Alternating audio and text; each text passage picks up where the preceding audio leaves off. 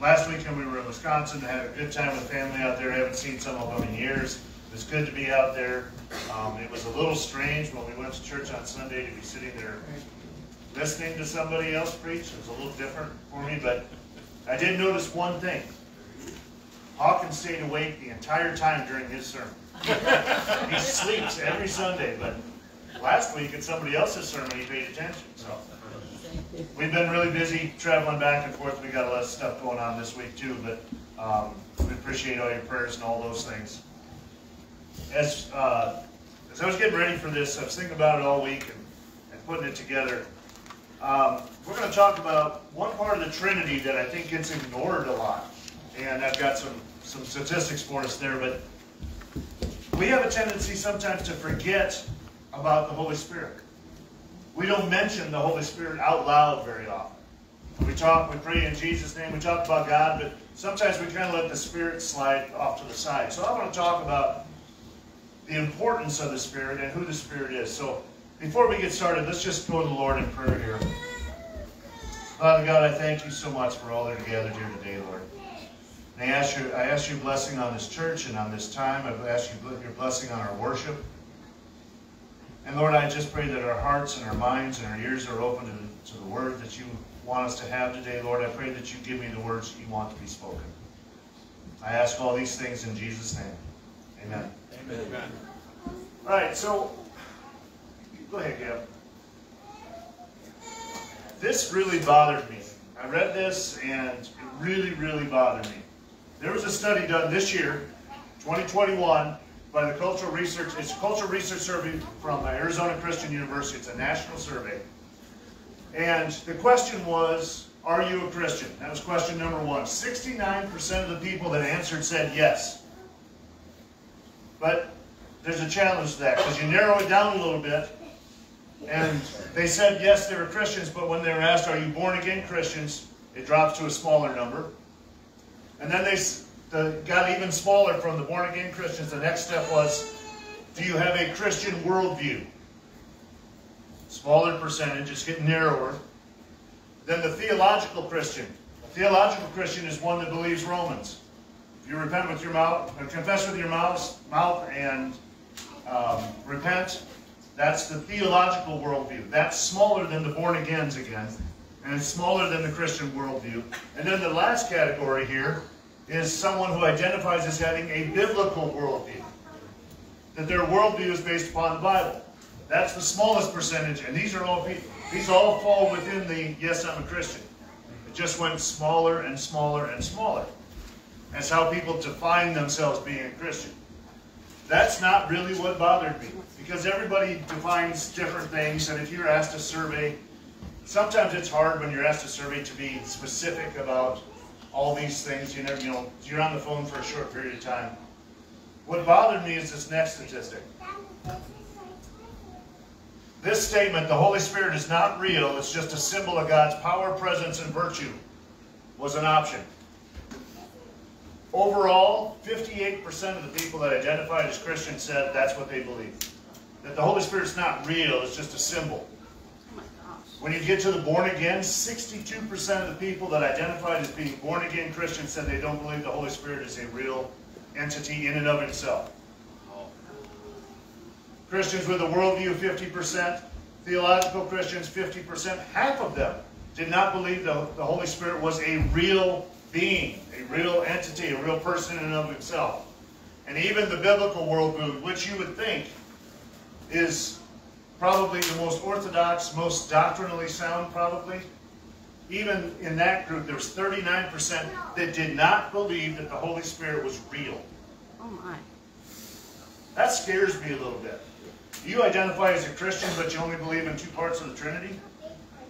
I thought that was kind of fundamental. I thought that was foundational. I thought that was automatic. And then I read this and I go, whoa. Maybe we're not talking about the Holy Spirit enough. Maybe we're not addressing that enough. Maybe we don't get into our Bibles and look at that enough. So I'm going to get into the Word today and we're going to talk about that. This is the first mention that I want to bring up here. It's not the first mention of the Holy Spirit. We'll talk about that. But this is the first mention that I want to talk about. This is Jesus talking to his disciples before he ascends in John 14. verses 15 through 17, it says, if you love me, keep my commands. And I will ask the Father, and he will give you another advocate to help you and be with you forever, the Spirit of truth. The world cannot accept him because it neither sees him nor knows him, but you know him, for he lives with you and will be in you. All right, so if the Holy Spirit's not a real entity, why is Jesus saying he? Why is Jesus saying, you're going to get someone to replace me? I was with you physically, I won't be with you physically, but there will be someone with you physically. If someone's going to be with us physically, they have to be a physical entity. And if Jesus said that, how can we doubt that? It baffles me. This is kind of an interesting thing here. Jesus told the disciples to wait because the advocate was coming. So in Acts 2, 1 through 4, it talks about Pentecost. And as we go into this, I want you to pay attention to what it says about Pentecost, and then I'm going to bring a little context behind it again. You know I love my history. So in Acts 2, 1 through 4, it says, when the day of Pentecost came, they were all together in one place. Suddenly a sound like the blowing of a violent wind came from heaven and filled the whole house where they were sitting. They saw what seemed to be tongues of fire that separated and came to rest on each of them. All of them were filled with the Holy Spirit and began to speak in other tongues as the Spirit enabled them. The Holy Spirit descends. Like Jesus said, it's coming. When the advocate comes, he will fill you. You will be indwelt with that. Now, if we look at the Old Testament, I didn't put any of the verses up here because I just ran out of time. But in the Old Testament, the Holy Spirit manifests himself regularly as well. But it's temporary. Every time someone is filled with the Spirit, it's for one activity. Samson was filled with the Spirit when he tore the pillars down. There's other times when the prophets were filled with the Spirit and they performed miracles. Those things happened. But the Spirit coming down and indwelling and living with us is something that only happened after Jesus. So this time was when the Spirit first descended. Jesus said, I have to leave so the advocate could come, so the Holy Spirit could come. I don't have anything against the King James Version of the Bible, but there is one thing that kind of hangs around from the King James. That's the first and only time that the Holy Spirit is called the Holy Ghost. And I think some people, that's why they take the Holy Spirit and kind of disassemble it into something that's just kind of a fantasy because they say ghost. Well, that's not what's meant. It is a spirit. The Holy Spirit is someone different. Now, context here is kind of interesting. Pentecost comes from the Greek for the word 50. That's what that is. Pente is 5. Pentecost is 50. Shavuot, we talked about that, is called the Festival of Weeks. The Festival of Weeks was 50 days after Passover. Pentecost existed as something people would identify as Pentecost before Jesus. And the Festival of Weeks is the time when the law was sent down to Israel. That's the time they celebrate getting the instruction from God on how to live. And I don't think that nothing God does is accidental. But if Pentecost was celebrated by the Jewish people as the time that God gave them the law and taught them how to live, the Holy Spirit comes down and brings as an advocate to teach us how to live. Amen. There's no mistake in God. But sometimes we don't know this context behind. I thought it was very interesting. I thought Pentecost was just a New Testament thing. No, it's been there all along. It was a celebrated thing. It was 50 days after Passover was Pentecost. Which again fits the biblical timeline exactly because Jesus, during Passover, Jesus was crucified. When he was resurrected, he walked around for 40 days. After he left, they had to wait a couple of days until Pentecost. Why didn't the Holy Spirit descend when Jesus ascended? Why wasn't it automatic? Because they were waiting for this day. Because of the significance of this and the meaning behind it. And if we don't know our history and we don't know some of those things, we lose some meaning, we lose some understanding. So, what is the benefit of the Holy Spirit? Why is the Holy Spirit necessary? What do we get out of this concept? Jesus was here, left the Word, we have the Bible. Why the Holy Spirit? Well, Jesus himself said in John 16, 7 through 11, he says, "But very truly I tell you, it is for your good that I am going away." Again, How can we think the Holy Spirit's not real when Jesus says, it's going to benefit you for me not to be with you anymore? Because something different is coming. And that difference is the fact that the Holy Spirit came into us. He says, unless I go away, the advocate will not come to you. But if I go, I will send him to you. When he comes, he will prove the world to be in the wrong about sin and righteousness and judgment. About sin because people did not believe in me. About righteousness because I'm going to the Father, where you can see me no longer. And about judgment because the prince of this world now stands condemned. This is what the Holy Spirit does when he comes and indwells us, is we get an understanding of everything else that has happened. Think about the disciples. How many times when Jesus is walking with the disciples did he say, can you explain that to us? Can you help us understand that? We don't understand how to do this. Teach us how to pray. They're sitting right there with Jesus and they need his help to do all those things. And Jesus said, well, I got to leave because when I leave, your teacher is coming. The one who's going to help you understand these things. The one who's going to be able to guide you through things. The advocate. That give you knowledge, give you wisdom. All of those things come from the Holy Spirit. And without the Holy Spirit, we would be missing an awful lot. So the biggest benefit for us, Jesus said, is he's going to come into you. You were with me, but he is coming into you. He's coming into you and he's going to live in you and he's going to be there with you. And this is really, I think, one of the first times that the concept of a personal relationship really comes out. We have a personal relationship with Christ, but we also have that personal relationship because we are indwelt with one of the Trinity inside us. That's important. And it can't be dismissed by saying it's just, it's just a symbol of something. It's not a symbol, it's active. The Holy Spirit is active in our lives. The role of the Holy Spirit, John 16, 12 through 15. Again, Jesus says, I have more to say, much more to say to you. More than you can now bear. But when he, the Spirit of truth, comes, he will guide you into all truth. He will not speak on his own. He will speak only what he hears, and he will tell you what is yet to come. He will glorify me, because it is from me that he will receive what he will make known to you. All that belongs to the Father is mine. That is why I said the Spirit will receive from me what he will make known to you. Jesus said, I have more than you can possibly handle to tell you right now. There is more knowledge, there's more depth, there's more that you could possibly gain. He's talking to disciples that walked with him on the earth and saying, you're not even close to getting it yet.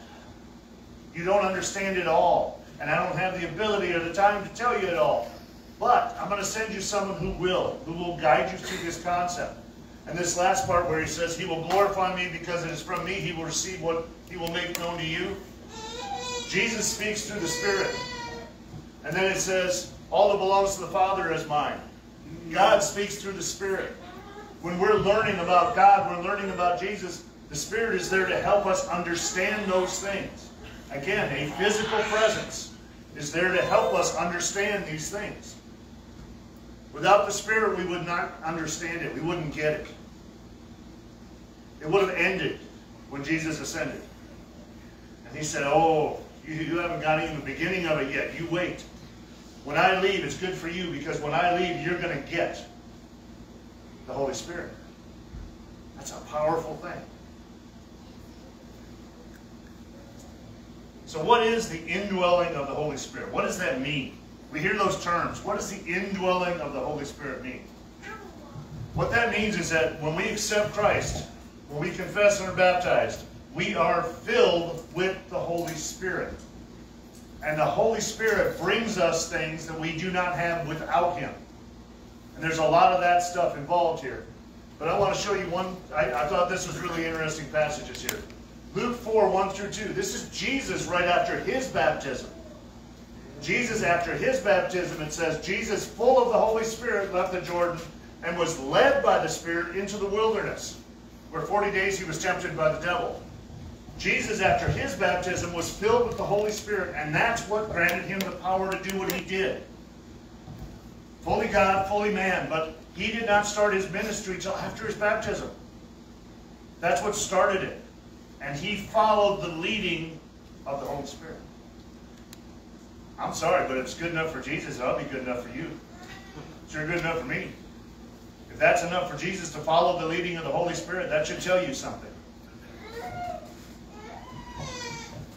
1 Corinthians 12:13 says, "For we were all baptized by one Spirit, so as to form one body, whether Jews or Gentiles, slave or free. We were all given the one Spirit to drink." The same thing. Just like Jesus gained his power and Jesus was led by the Spirit, we are led by the Spirit as well.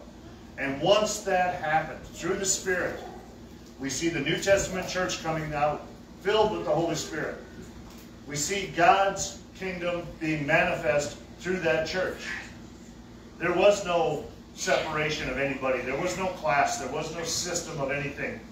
It says right there, Jews or Gentiles, slave or free, none of that matters anymore. If the Holy Spirit indwells you, nothing on the outside matters. It's what's inside that matters. And when that happens, we're set free. We're set free because the Holy Spirit comes inside us. That's where it comes from. Baptism in the Holy Spirit. Let's talk about that a little bit. Matthew 8:19 through 20. "Therefore go and make disciples of all nations." You ought to know this one. This is the Great Commission. And it says, "baptizing them in the name of the Father and the Son and the Holy Spirit." Again, how can someone claim to be a theological Christian, claim to have a biblical worldview, claim to be a Christian at all, and not realize that there's three things mentioned here? This is our Trinity. The Father, the Son, and the Spirit. It doesn't say the Father and Son and whatever that other one is. It says the Spirit. It is specifically listed. The Father and the Son and the Holy Spirit. Teaching them to obey everything I have commanded you, and surely I am with you always to the very end of the age. When we baptize someone, we baptize them in the Father and the Son and the Spirit. It's a Trinity. It's three parts in one. When we do that, and you are baptized, and you accept Christ into your life, you allow the Holy Spirit to indwell you, and that's where the teaching comes. And Jesus said, when the Holy Spirit descends on you, go and baptize. When you have the Spirit in you, then you go and put it in other people. Put the Holy Spirit, bring Him into the lives of others. That's why we're meant to go forth and evangelize and baptize and preach to other people, is because we are bringing what we receive to other people. We share that. And it's not just our Bible, but it's also the Holy Spirit that needs to be shared and needs to be spread. Because the Holy Spirit is living and active right now in our lives, and that's a Christian. A true Christian has that. Again, those statistics just drive me crazy because I don't understand this. Like Jesus said, it is so simple. Everything is laid out so simply. But sometimes that simplicity baffles the wise. I don't understand. Acts 19:5-7. This is Paul, and he's talking to 12 disciples, believers. But those are believers that went through John's baptism, and they never heard of the Holy Spirit before. So they predated Jesus getting baptized. They predated Jesus' teaching. And they kind of understood, but they didn't understand this Holy Spirit. It hadn't been mentioned to them before. So Paul says, on hearing this, he explains it to them. And on hearing this, they were baptized in the name of the Lord Jesus. When Paul placed his hands on them, the Holy Spirit came on them, and they spoke in tongues and prophesied. There were about 12 men in all. These were men who had the beginning of the process, but hadn't completed it through accepting Christ into their lives and understanding that the Holy Spirit indwells them. Paul baptizes them, and when he baptizes them and his hands touch them, the Holy Spirit indwells them. And they get it. They finally get it all together. There are a lot of people out there. I shared, I think Jeff's the one that I first saw put it up. Satan believes in Christ. It doesn't make him a Christian. Believing in Christ is not enough. Yes, I believe he existed. Yeah, so do all the demons. That does not make them a follower. That does not make them a follower of Jesus Christ. What makes you a follower is the indwelling of the Spirit. Believing is one thing, accepting the Spirit is completely different. So you can say, yeah, I kind of believe. I know who he was. That doesn't do you any good at all. It has to go beyond that. And that's where the Spirit becomes so important. One of the things about the Spirit that we need to understand is that the power of God is manifest on earth through the Holy Spirit. Like I said, in the Old Testament, we see that come in flashes. The Spirit will fill somebody and boom. You look at the prophets and some of the things that they did. They were filled by the Holy Spirit and boom. But during those times, they didn't hang, the Holy Spirit didn't stay. He was just there intermittently. Now He is permanent. When you accept the Holy Spirit into you, He is there all the time. And the power of the Spirit is what acts. So in Acts 10, 37 through 38, it says, you know what has happened throughout the province of Judea, beginning in Galilee, after the baptism that John preached, how God anointed Jesus with the Holy Spirit and power, and how He went around doing good and healing all who were under the power of the devil, because God was with Him. Again, blatantly clear. Why was Jesus able to heal and cast out demons? Because Jesus was indwelt with the Holy Spirit. He was not alone either.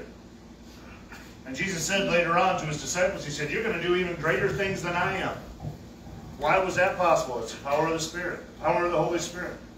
Power, the power to do here on earth, comes from the Spirit. Without Him, we don't have the power. That is God's conduit to give us the strength. Acts 1:8 says, but you will receive power when the Holy Spirit comes over you. This is Jesus again. You will receive power when the Holy Spirit comes on you, and you will be my witnesses in all Judea and Samaria, Jerusalem, and the ends of the earth. You will receive power. You are not the weak vessel you were in the past. You are not incomplete. But we are completed in Christ through the Holy Spirit, and that grants us the ability to do things that we can't do on our own. There are so many things about the Holy Spirit. I could sit up here and preach about the Holy Spirit for about 48 hours nonstop. But none of y'all would stay that long, no matter how much coffee we have. The Holy Spirit is in the New Testament, there's so much about the Spirit. There's so much. I brought some of the things out here, but you could do studies, and there are studies, and there are books, and there are tons of things about the Holy Spirit. There's lots of research to do, and I'm hoping that in doing this sermon today, I kind of tease your appetite a little bit. I want you hungry. I want you to get hungry for the Spirit so that you reach out and seek Him yourself. Because I can't force that on you. Nobody can. And just like your salvation, it's a personal thing. Nobody else can do it for you. Nobody else can suggest it. And you're not covered by anybody else's personal beliefs. It's your own. So I hope you seek the Spirit through this. So what's the role of the Spirit today? We read in the Old Testament. We read in the New Testament about the power of the Spirit coming down. Those kind of things. What does the Spirit do for us today? Right here, right now. For each of us in our own lives. Go ahead, Deb. John 16:8, it says, when He comes, He will prove the world to be in the wrong about sin and righteousness and judgment. The conviction of the sin of the world in us personally, so we understand the difference. We understand the sin of the world, and we understand God's will. The Holy Spirit brings that conviction and gives us the ability to separate those two things so we can see truth. The Spirit of truth is another name for the Holy Spirit. It is the ability to understand what's right and what's wrong. To see it and to live the way God wants us to live. In addition, Romans 8:9 says, you, however, are not in the realm of the flesh, but are in the realm of the Spirit. If indeed the Spirit of God lives in you, and if anyone does not have the Spirit of Christ, they do not belong to Christ. If you do not have the Holy Spirit, you are not finished, you are not complete as a Christian. So again, that survey saying they don't believe it's real, I challenge their faith. I don't think it exists. Unless you understand and believe and feel the Spirit moving in your life, you're not complete yet. So when he says here, we're not in the realm of the flesh, but in the realm of the Spirit, if the Spirit of God lives in you. Once that happens, that conviction, that understanding of the sin of the world, that understanding of the blessings of God and the way He wants us to live, the way He wants us to receive Him, the way He wants us to exist in this place, in this time that we are in right now today, comes from the Holy Spirit. So the role in our life is obviously pretty clear. It says right there, if you're not in the Spirit, then you're not of Christ. Simple. I just put this one down here because I wanted to bring this in. Another role of the Spirit I didn't put all the verses in here. It's about spiritual gifts, and we talk about that. The spiritual gifts that we are given are meant to edify the body of Christ, to edify the church. People get different spiritual gifts. Those come from the Holy Spirit. It's not a gift that you were born with. It's something you receive from God. He bestows the gifts of God on us for the benefit of the kingdom of God. All those spiritual gifts. You can go through the whole list. We can do all that. I've done sermons on it before. Those are gifts from the Spirit. Another thing that He continues to give. This isn't past tense. This is present tense. The Holy Spirit is not past tense. The Holy Spirit is present. Present tense. Right here, right now. Okay? So, application. All right. I always try and give some sort of application in the end. I'll give you some verses on what this means to us in our lives. How does the Holy Spirit manifest Himself in us personally, and how do we seek that? Because we need to seek it. The Bible says there's one unforgivable sin. What's the one unforgivable sin? Which sounds like a strange thing. It's to blaspheme the Spirit. No slack in that. The Holy Spirit is here for a purpose. He is in your life. That means He is speaking to you, and He is speaking from God to you, speaking through that realm to us. Now, in doing so, just like any other speaking, you have the ability to not listen. We went to Wisconsin, came back Monday night, had Tuesday off. Wednesday went out. Hawk got his new adjustments on his wheelchair. They widened it, new cushions. It's awesome. And then Thursday I took off and I went up to Montana. And I spent a couple days with my grandkids and taught some classes, trimmed some horses, did all that kind of stuff. What I am noticing, and some of you may have seen this, especially if you have a strong-willed child, with my grandson, who will be 4 next month, he has very selective hearing. If he's doing something and he doesn't want to stop doing it, his mother can tell him anything she wants, and he is just absolutely oblivious to her. He will just shut her out and won't pay any attention. And there's times when he does hear her and say, no. Hey, did you go get me this? No, I'm busy. No, I have something to do. No, no. I'm just, Mom, no. It was interesting. I know she's doing it right because Friday night she was making tacos and she was stirring the meat with a wooden spoon. And she said, watch this. She said, hey, Weston, what's this? He looked up from the table and went, that's a spanking spoon. Looked back down. I think she's raising him right occasionally, but we all have middle names for a reason, right? That's so Mom can yell at you and you know it's serious. When they get to the middle name, you're in trouble.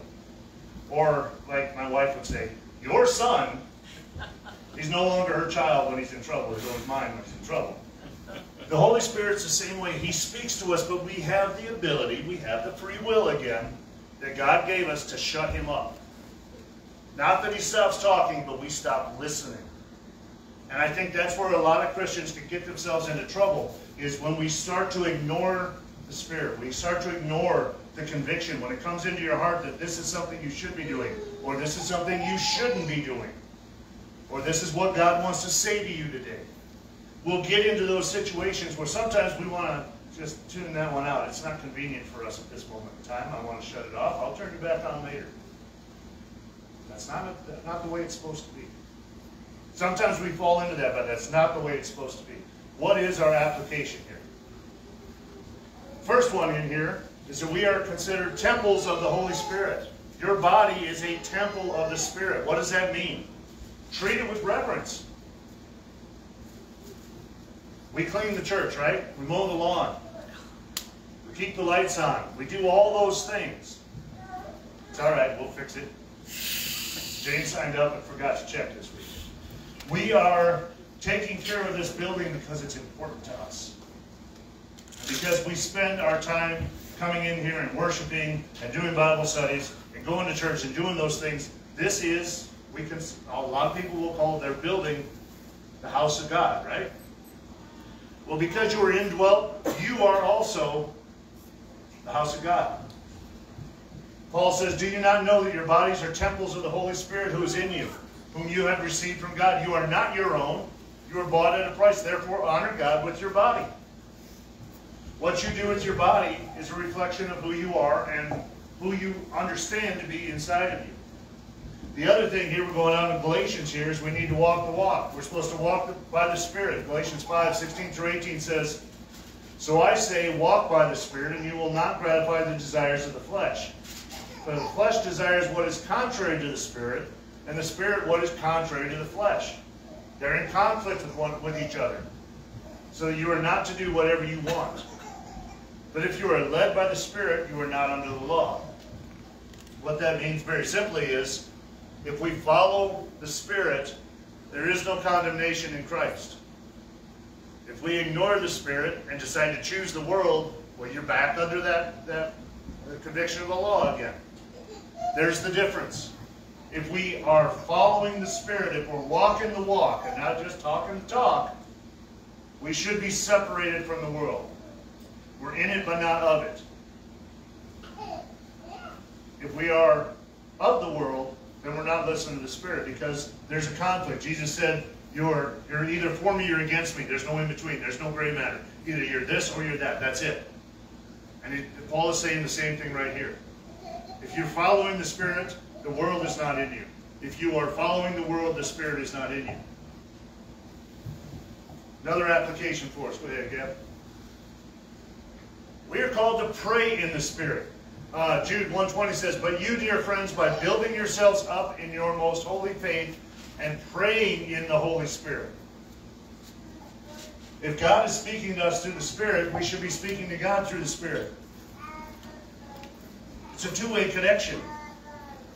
When we pray, if we are praying in the Spirit, we are praying through our advocate. The word advocate that Jesus used there means someone who stands up for you. In Spanish, avocado means advocado, not avocado. No D in there. Advocate is a word for lawyer. So if someone is your advocate, they're speaking up for you. You don't know what to say, he'll translate it. Why do we have lawyers in court? Sometimes I don't understand, but the purpose of them is to speak in the language that the judges understand, right? You ever try to understand legalese? As an English teacher, it drives me nuts, because it's all impersonal, all the legal language. Average person, they don't really get that. I think the judges and the lawyers do that just so that they get paid. But you have to have someone who speaks the language to represent you. It's the same with the Holy Spirit. When we pray in the Spirit, we're speaking in the way God understands. And it goes back and forth. And He advocates for us. And He helps us. We should be sealed in the Spirit. Ephesians 1:13, Paul says, "And you also were included in Christ when you heard the message of truth, the gospel of your salvation. When you believed, you were marked in Him with a seal, the promised Holy Spirit." That is the mark of Christ in your life. The indwelling of the Spirit is the mark of Christ. You are now wearing, by the indwelling of the Spirit, you are now wearing the mark, the seal of Christ. What's a seal? Well, historically, we think about it. It's a mark identifying something. We have the same thing here right now in South Dakota. We call it a brand. If you got a brand on something, it's yours. Why do you have to have a brand inspector come before you sell something? They come through and make sure that the seal on your cows are yours. Before you sell them, you identify that these are mine. You can see it. It's marked on them. The horses, the cows are all marked because we want to identify who they belong to. The Holy Spirit is our brand. It's our seal. It's the mark of Christ on you. The other thing that the Holy Spirit brings to us, and we need to include in our own application of that, is we have hope.